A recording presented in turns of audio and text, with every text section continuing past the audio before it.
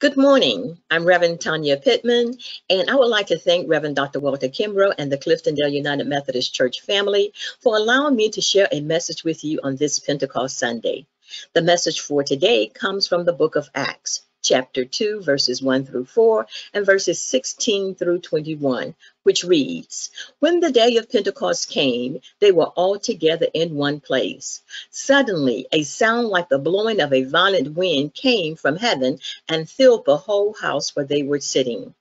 They saw what seemed to be tongues of fire that separated and came to rest on each of them. All of them were filled with the Holy Spirit and began to speak in other tongues as the Spirit enabled them." Now, this is what was spoken by the prophet Joel. In the last days, God says, "I will pour out my spirit on all people.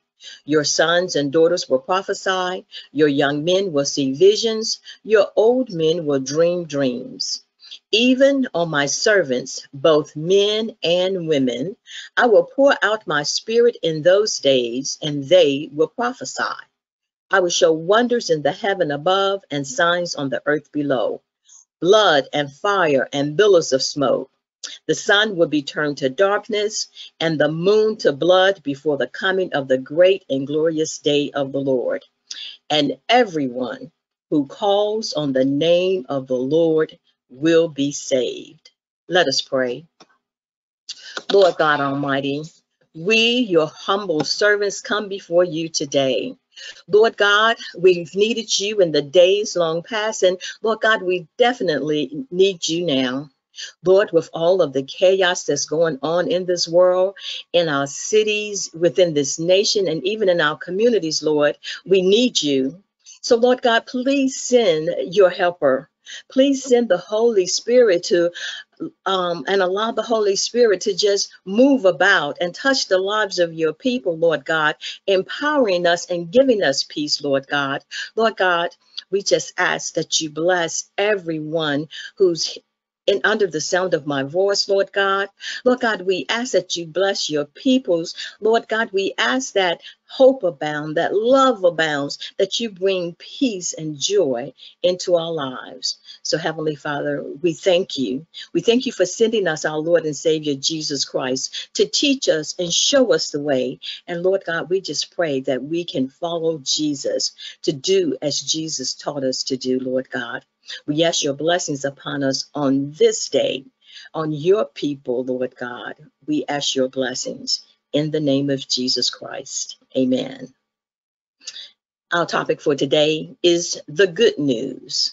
God is with us. Pentecost marks the beginning of the Christian church, the church's birthday. The Old Testament period of the law was concluded and a new era began. Those who believed in Jesus as Messiah became part of the body of Christ known as the church.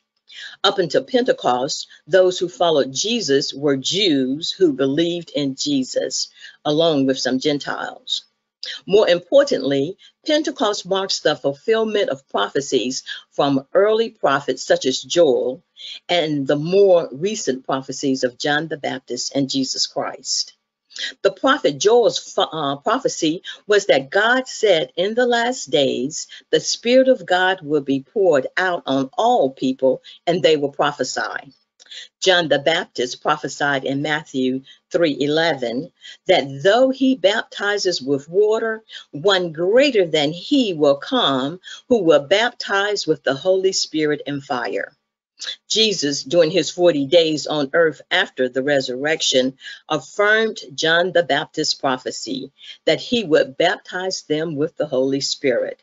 He explained to them that the gift from his Father was upon God's own authority to choose the time and the place, and he instructed them to wait. Jesus promised that along with receiving the Holy Spirit, they would also receive power, and they were to become his witnesses throughout the world. This year, 2020, has been an eye-scratching, hair-raising, mind-blowing, spiritual awakening kind of year, and we are only into the second quarter. Lives have been permanently changed, health challenged, grief stricken, hearts broken, dreams shattered, financially devastating, feelings of isolation. The list goes on. That's the bad news. The good news is that people have learned to share again, care again, love their neighbors, offers words of encouragement and hope, live off little and learn to be content, bond with family, communicate with friends from a distance, experience new advances in technology they would never have considered before. Families are worshiping and studying God's word together in their homes, which some never did before. The church is growing stronger. Souls are being saved. Hearts are being strengthened, even though we are not in the sanctuary. We long to return to the temple of our familiar, even though we know there will never be a return to the so-called normal. Who wants to return to normal anyway, especially if normal looks like the devastating chaos we saw these past few weeks, where Black lives are devalued and white privilege reigns supreme? Out of this chaotic start in 2020, there must come some positive change and some outstanding growth in our character and our circumstances. We have to harness this new power that we have attained and use it to ensure a better future for all. As we explore this phenomenon of Pentecost, ponder and meditate with me on these 3 points. Point number 1, it's just an illusion. Point number 2, the power and peace of the Spirit. And point number 3, spreading the good news. The second chapter of Acts finds Jesus' followers being obedient to his instructions. On the day of Pentecost, Jesus' 12 apostles and other followers were gathered together to celebrate the Jewish holiday, Shabbat, which recognized the early barley harvest and the giving of the Torah at Mount Sinai. Pentecost is 7 weeks or 50 days from Easter.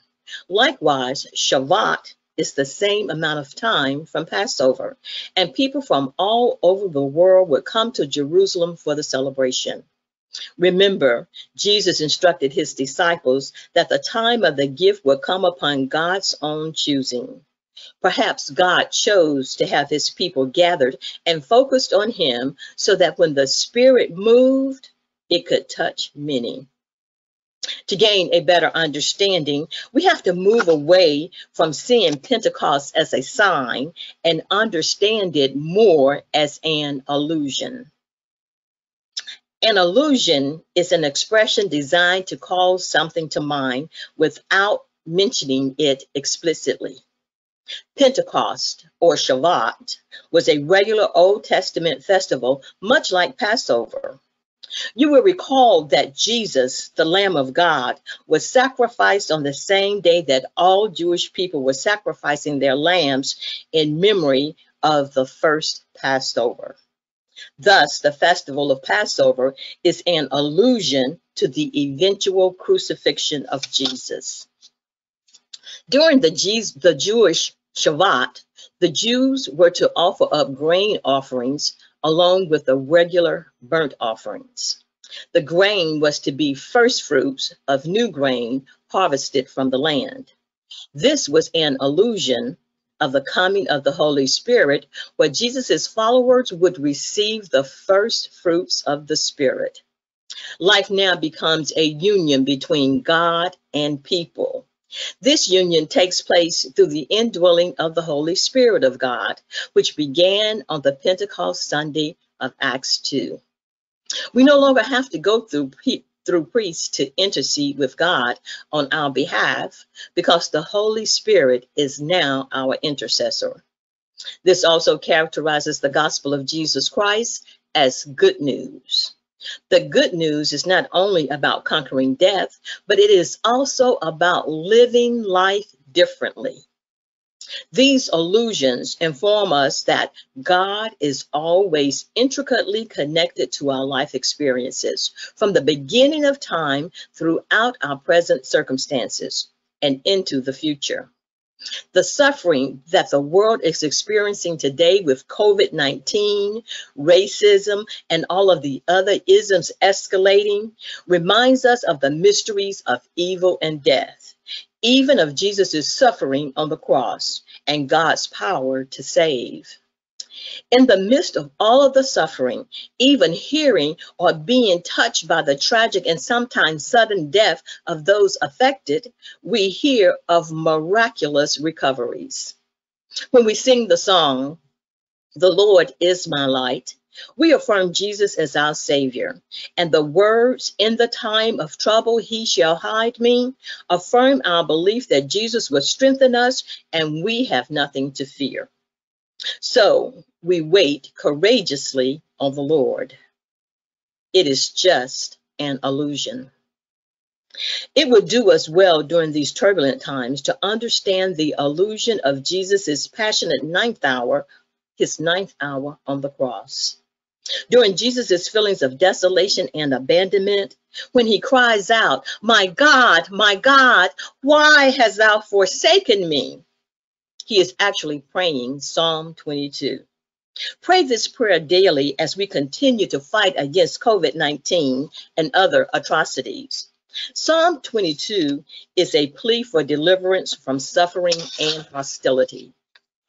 This brings me to my second point. There is power and peace in the Spirit.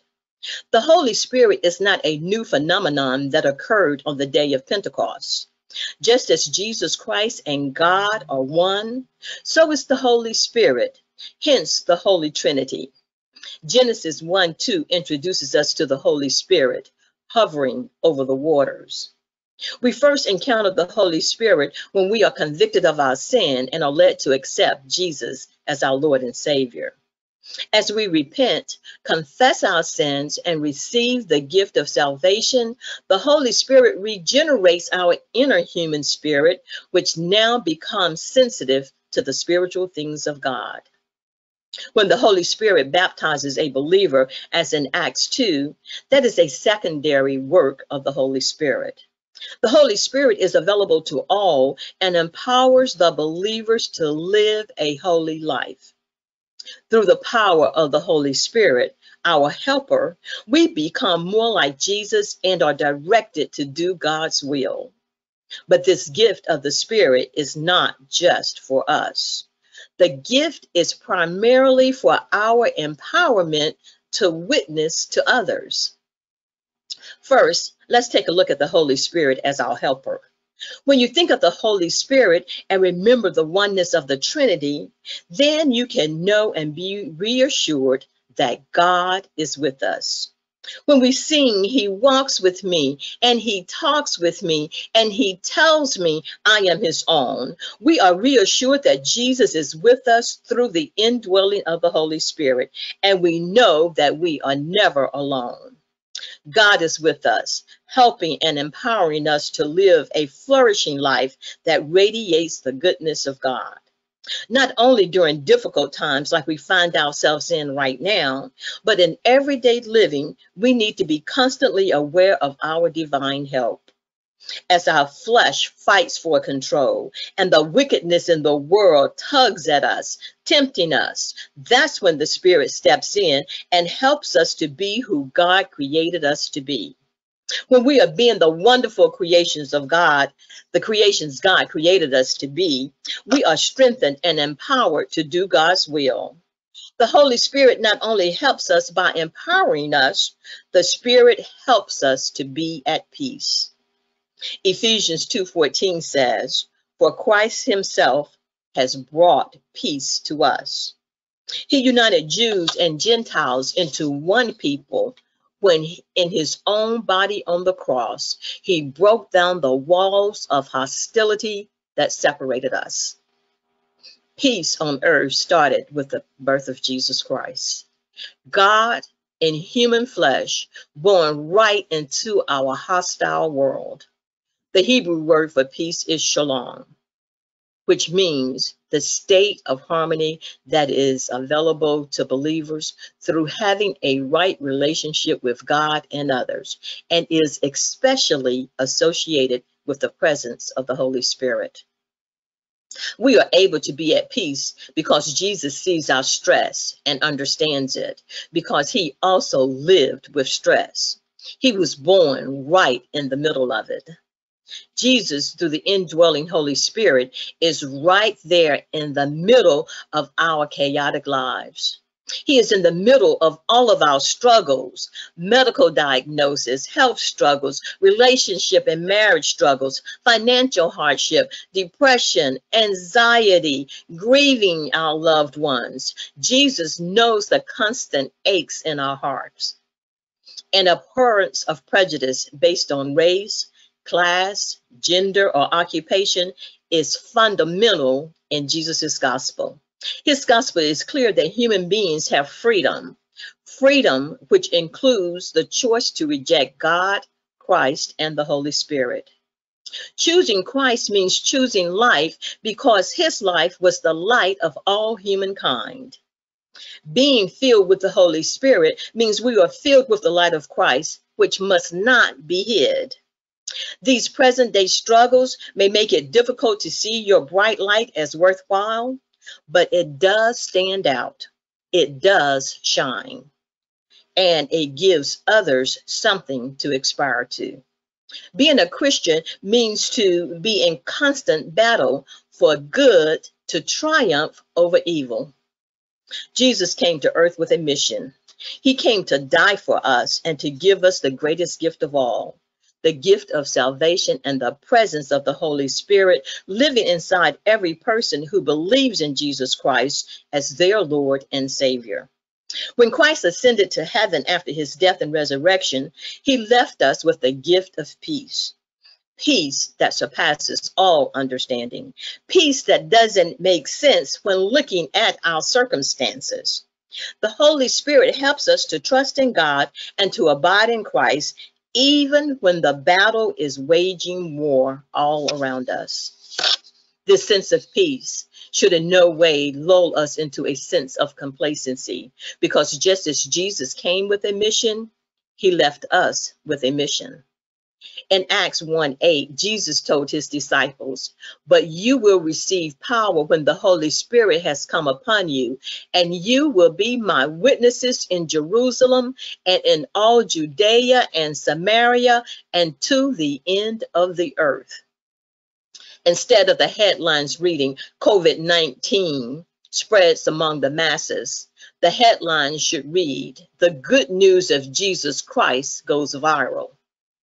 Is it possible for the news about the saving grace of Jesus Christ to touch as many new lives as the coronavirus has?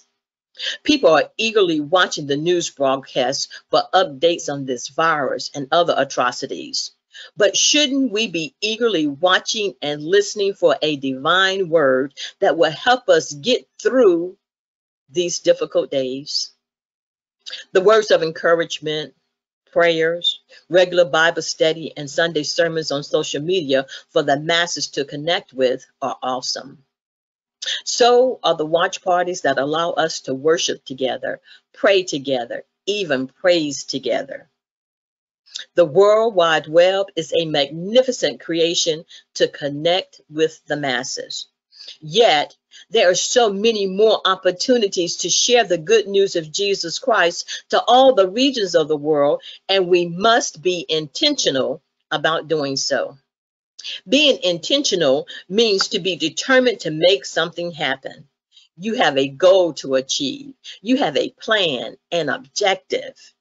It is good to post on social media, but don't stop sharing the good news there. Make daily calls to family, friends, church members, co-workers, neighbors, anyone to whom you can offer a word of encouragement or even pray with. Remember to share an uplifting word, thought, or deed with others as you move about. People are hurting, worried, stressed, fearful, uptight, angry, depressed, lonesome, and experiencing a myriad of emotional disorders unfamiliar to them. So now is the time to be the church. Now is the time to be the church. Now is the time to spread the good news about Jesus Christ. Reach out and touch someone with the love of Christ. And I pray that the power and peace of God will be with you.